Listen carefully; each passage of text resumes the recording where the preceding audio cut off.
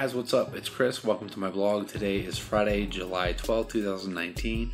It is the 19th day out of my 90-day body transformation using resistance bands only.